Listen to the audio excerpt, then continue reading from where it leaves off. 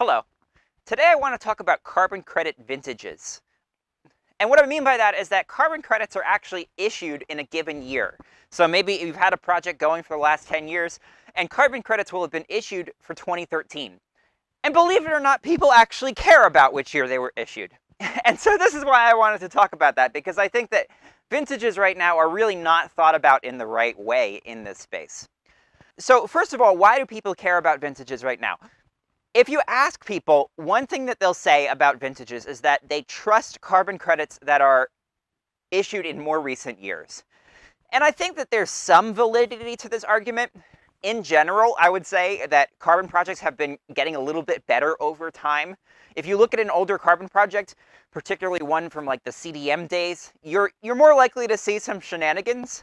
But on the other hand, older projects have just had a longer period of time to go wrong, and hence a longer period of time to accumulate shenanigans. So if you are looking at a carbon project from 2022, maybe that project will go wrong in 10 years from now, and maybe in 10 years from now they'll be playing all kinds of trickery to make sure that it still gets credits. But you really won't know that's the case until that happens. So I'm not sure that that's a valid argument.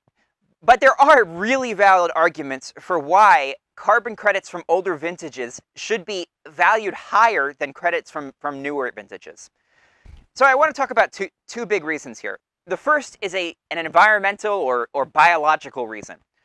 See, climate change is a positive feedback cycle. And what I mean by that is that as the Earth gets warmer, it triggers mechanisms that causes the Earth to get even more warmer, which then triggers mechanisms that cause it to get even warmer still. And so it's a feedback loop. So let me give an example. If I were to go and put a ton of CO2 into the atmosphere, that would cause the Earth to get warmer. And that would cause the ice at the ice caps to start to melt. Now, ice itself, it reflects a lot of energy. That's why it's so bright to look at. That's why you can actually get sunburn under your chin if you go skiing.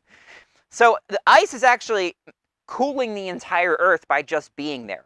So if I put a ton of CO2 into the atmosphere, that causes the ice to melt. And what's left there then is maybe rock or maybe water. And water or rock absorb energy a lot better than ice itself. I put a ton of CO2 into the atmosphere, the ice has melted, rock now is absorbing more energy, and that is causing the Earth to get warmer and causing the ice to melt more. And so this is a positive feedback loop. And ice melting is not the only one.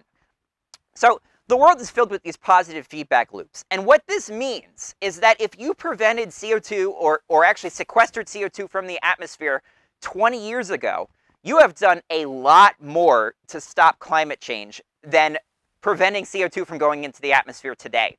And therefore, from a strictly biological viewpoint, a ton of CO2 from 10 or 20 years ago is a lot more valuable than sequestering a ton of CO2 today. And so we actually have it backwards. I mean, carbon vintages should age like fine wine. We should be outbidding each other to get older and older credits. So that's the biological perspective. But what about the financial perspective? I actually think the financial situation is kind of ironic, because people would argue that they want newer vintages because they're more trustworthy.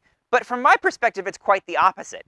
If you've had a project going for, let's say, 10 years, and it's a successful project, there hasn't been any deforestation, you've planted your trees, whatever it is, that really speaks to your ability to maintain that project going forward. It also really speaks to the fact that those credits are real. Now, not all projects from the past are good, but a lot of them are. And so really what I'm saying here is that you should be buying older credits. You should be paying more for older credits than newer credits. You just need to do your due diligence about which projects you support. Let's look at the other side of the situation. Right now, people are scrambling to buy credits from the absolute newest projects. And this is just the stupidest thing you could possibly do. Because newer projects, there's no way of knowing whether or not they're going to be successful or fail. It really takes something like 5 years or so for us to say whether or not an avoided deforestation project has actually stopped deforestation.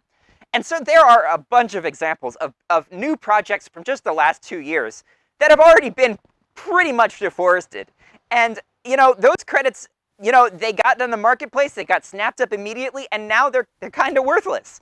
So why wouldn't you put your money in a project that you know has been established, that has been working out well, and is going to probably continue to work out well in the future? It just doesn't make sense from a financial point of view. Finally, I want to talk about how silly the idea of vintages are in the first place. Now, in the case of sequestration credits, I guess they make a little bit of sense. Then you're actually pointing to a year in which a tree removed CO2 from the atmosphere. I guess if you polluted in the year 2020, maybe for namesake, you might want to buy 2020 credits. It doesn't make sense to me, but maybe that's the rationale. But for avoided deforestation and IFM credits, it makes no sense whatsoever. Those trees are still there. The trees from credits that were issued in 2012, they are still being protected today by the project. Those trees don't care if they're a 2012 vintage credit or a 2022 vintage credit. It makes no difference to them. In fact, they don't even actually segment out which trees are which. So it's not as if when you buy a 2012 credit from a project that's 10 years old, you're getting a credit that was sequestered in 2012. No, you're supporting a 40-year project that is ongoing, that has been protecting the trees and is still protecting the trees. And so, from this perspective, it just doesn't make sense to have vintages at all. And if we do have vintages, once again, we should really be buying older vintages rather than newer vintages. The whole system just doesn't make any sense. And so the takeaway here is, don't rely on the date of the credit issuance to know whether or not you're getting a quality product. You have to rely on some sort of expertise because the protocols are so shabby today. And if you are relying on expertise, if you are sure about the project you have, older vintages are much better for the environment and much lower risk vintages to begin with. So, this is my case for older credits. Always invest in the old ones, because God only knows what that brand new 2022 avoided deforestation project is going to look like in 3 years.